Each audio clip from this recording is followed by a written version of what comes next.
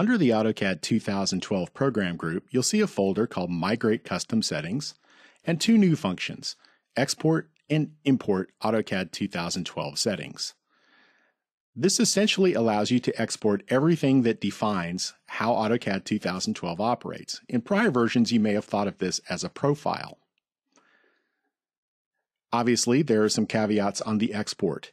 AutoCAD has to have been started so that everything could be properly set up and the user's profile established before exporting the settings can occur. Then, once the export file has been created, it can obviously be imported on other machines around your enterprise. So if you're a network administrator or a CAD manager, this allows you a faster, easier way to move custom settings around to different computers within your enterprise.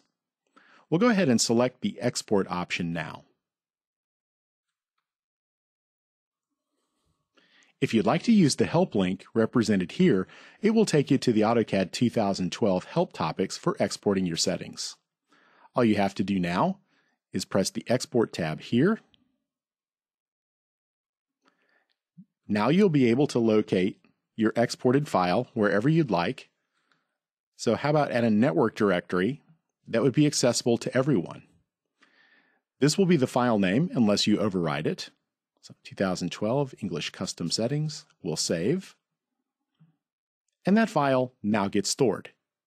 Now we're ready for the import operation, which we'll see in just a moment.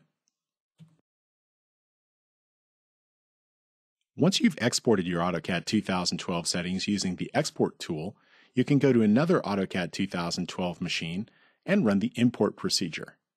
So we simply select the tool here. And if you'd like more assistance with this, you can go to the AutoCAD 2012 help system and search for Import Custom Settings, and you'll see the help coverage there. Now what we do is simply navigate to where our file has been stored previously, which we put on a network drive under a Migration Settings folder, and we simply select the zip file that was produced by the export operation. We'll tell it to open.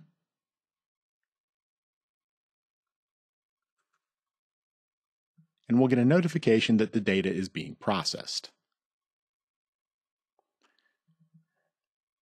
Assuming that all goes well, you'll receive a notification here telling you that the import has been successful. If something were not to have gone correctly, you could go look at this log file, which is built there, and in fact the log file will be displayed after this successful import.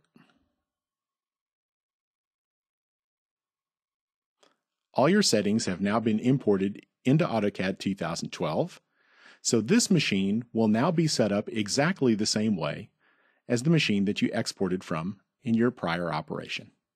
That's all there is to it.